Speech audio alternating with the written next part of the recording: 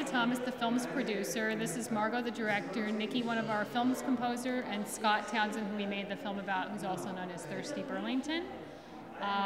Margo, you want to say how we made the film? How? Or why we made the film? Margo, the director. Okay.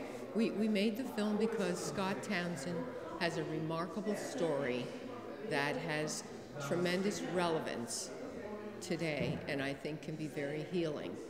He grew up a very effeminate boy, but a very talented one, but in a very precarious situation, and eventually did turn around his life by actually exploiting his femininity instead of running from it, and became a very popular Cher impersonator, the #1 Cher impersonator in the Northeast. Don't tell the other Cher impersonators. They're getting really upset.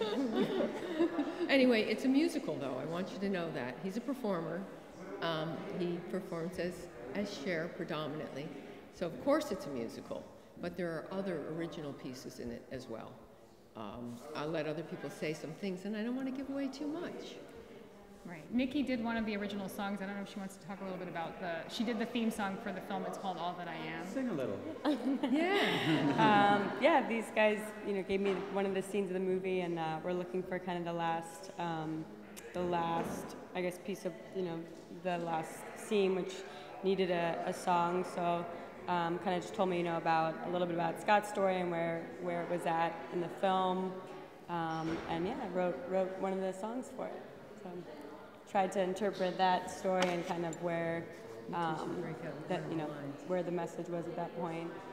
And you're performing it for the very first time tonight with Scott, or Thirsty rather, at SPAF. So for the premiere tonight, they're going to be singing it for the very first time live at the after party. So that's kind of like a special treat for anybody that makes it out. Yeah, it should be fun.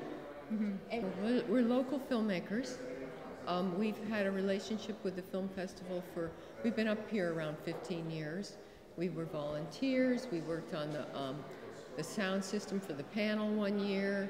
We know the people that run it. We have tremendous respect for the festival. We attend the festival. It was 95% shot up here, and hundreds of people from upstate are involved in it. So it made perfect sense. It just seemed a little bit like a homecoming to bring it to this festival because so many people were involved in this area with the film. And it wasn't like necessarily a shoe-in to get into Woodstock because it's a very competitive festival, so the film had to sort of have its own merit to be accepted. But we've always loved this festival and hoped that they wanted to show it, and they liked the film, so we're like very grateful and honored to be here. Tonight is going to be incredible. Yeah, the whole after party that we're organizing for the Woodstock Film Festival is different than like everywhere we go when we bring the film. It's always like a different experience, but this is going to be a very unique one in that we're having this huge after party that happens right off the back of the screening. And we do other events at other festivals, but this one's quite unique, so we're pretty excited about that. And the owner of SPAF, Erica Price, has bent over backwards to make this happen.